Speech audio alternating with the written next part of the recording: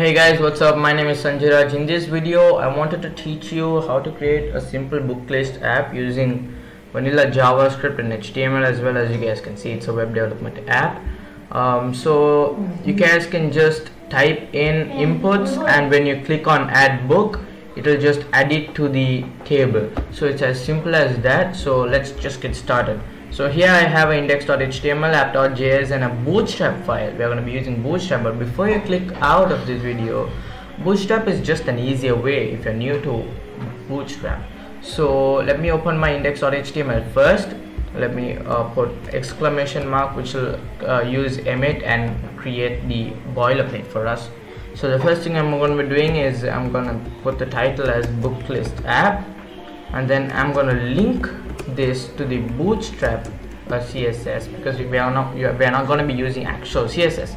So the first thing I want to do is create a div with a container class and a class of empty4 which says margin top 4, and also inside that I need h1 to display my book list. I want to say display 4, which is the size of it, and I also want to give a class of text center to say that I want it to be aligned in the middle. Inside that I want to say my, and I want a span because I want the book to be a different color. So the span I want to give a color. What color do I? Okay, I'll give a primary color, which I should put text primary, and I will say book, and you can come out of the book and say list. So actually I should open this up with live server. If you don't know what a live server is, it's just a plugin in Visual Studio Code. By the way, I'm using Visual Studio Code here. It's a plugin for Visual Studio Code that makes programming much more easier and just brings live updates on the web browser you're using, mostly Chrome, I think. So after that, you don't want to come out of the div, but after the h1 you want to put a form with an ID of book dash form, book form, and inside that you want a div with a class of form group. Now what this is gonna do is book form.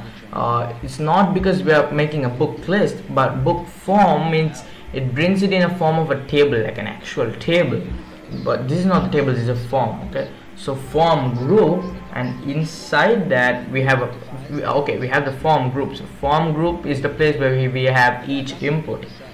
So we have label, and for we have this for the title, and I'll say title, and after the title I need a input. Input is gonna be with an ID of title. Sorry if you hear some mouse clicking, it's just my brother playing COD.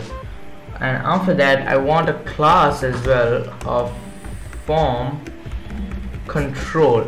Now this is gonna do everything. So as you guys can see, it's gonna like show the title as a label and also the input.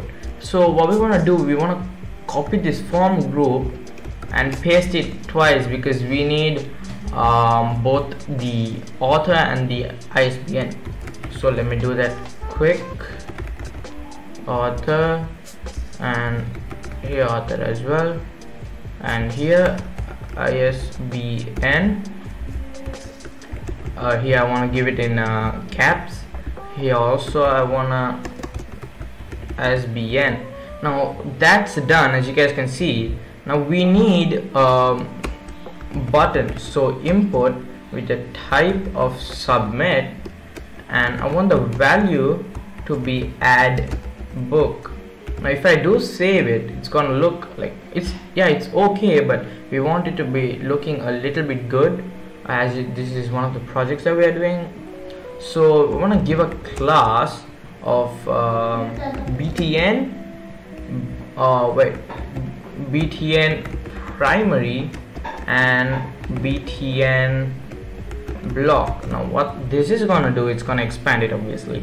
So let me get it down. btn is a button. Btn primary defines the color, and btn block defines that it should be spread or all over the place. I mean only for the width.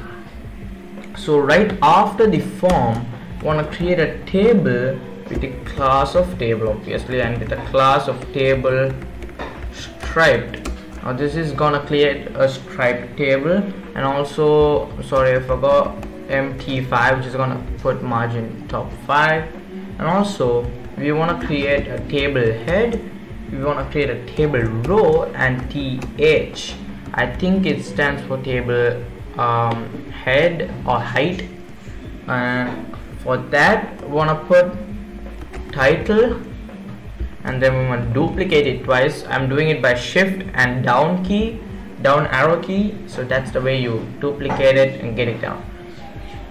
Title and author, and also the the ISBN, like that. So it's right there. After the T head, you want to create a T body, create the same thing, but what you actually want to do is just create a T body, because we are going to be using this ID to use it as a document in the JavaScript. So I want to say book list. So that's pretty much it. You can see it's almost the same, and you can switch to JavaScript.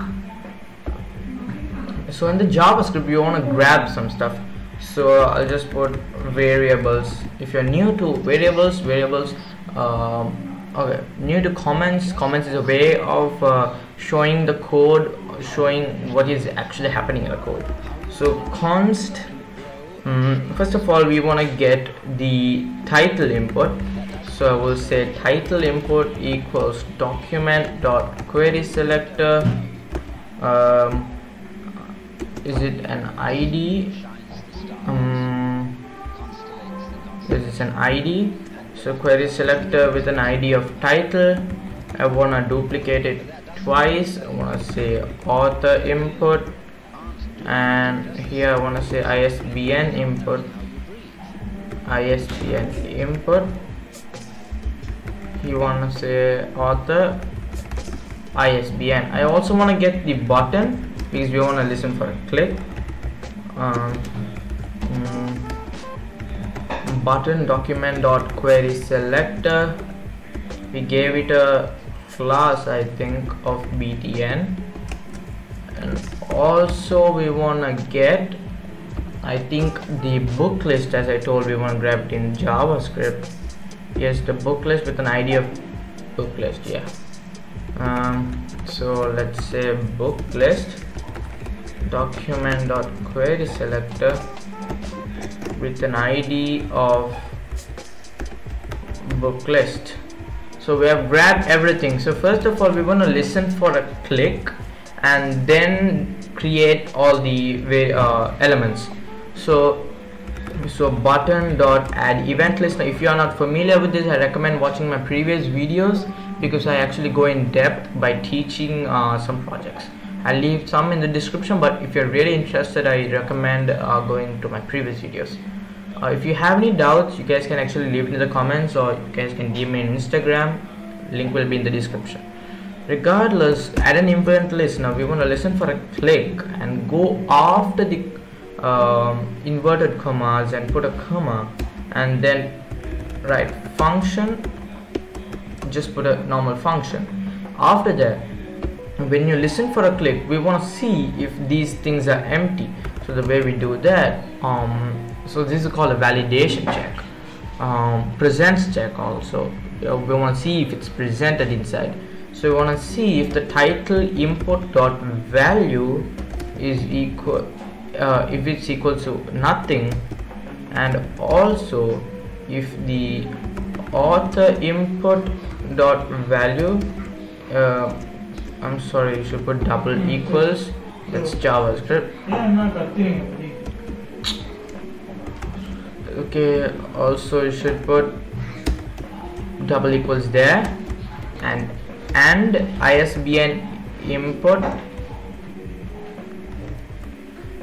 ISBN input dot value double equals nothing. If everything is equals to nothing, if there's nothing in all the inputs, what we want to do is we want to simply alert enter any input. So if this is not a case, if everything is entered, we want to put else, we want to do something. So we want to create an element, we want to create a tr, a table row inside this. For each click we want to create a table row and then put all of this, because if we only put that, it's just gonna go horizontally rather than going vertically. So as we do it, you guys would understand.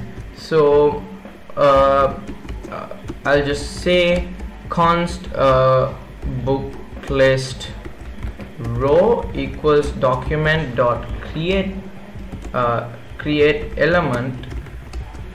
Want to create a tr, and after that we want to make all the title inputs and stuff. So the const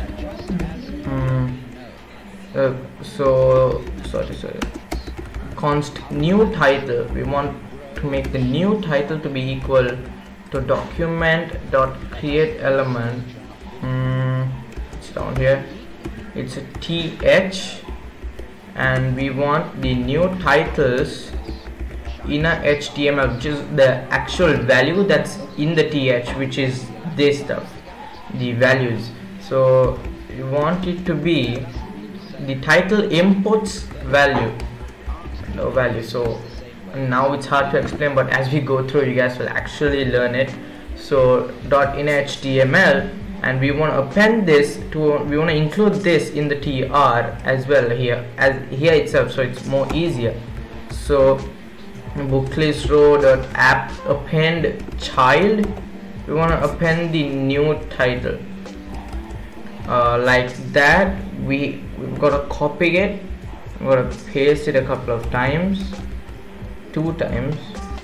So new author,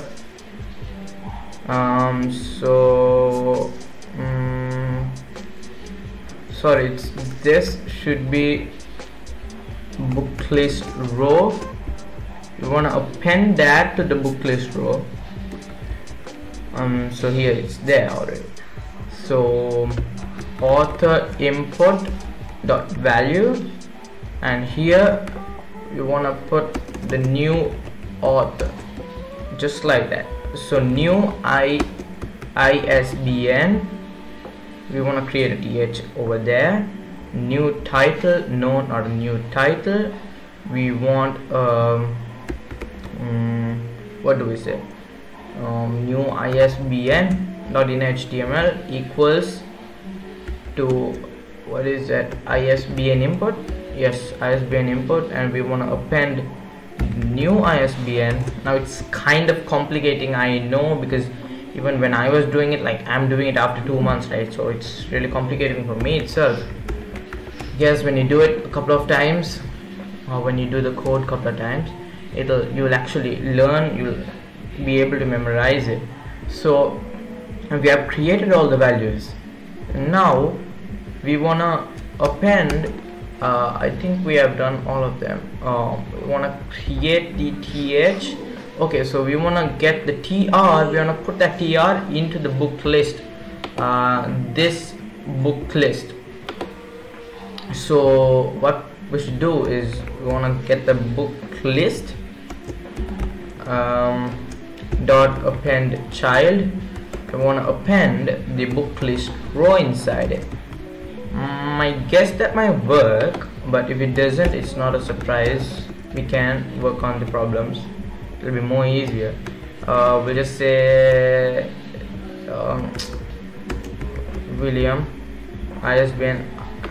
I'm just gonna give a random value for ISBN. If I click on add book, okay, so there's a problem.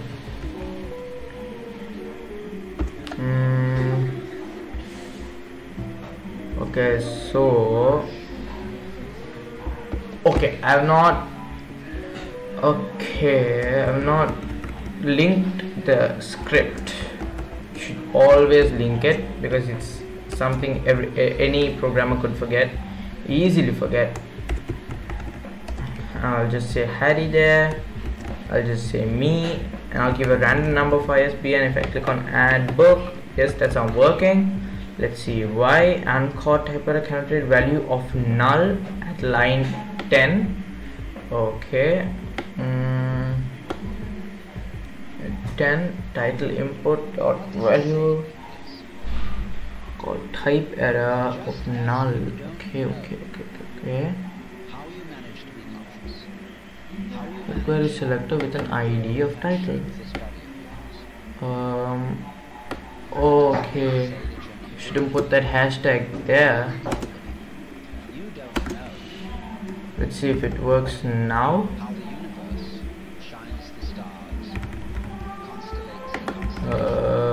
Just some random numbers, guys.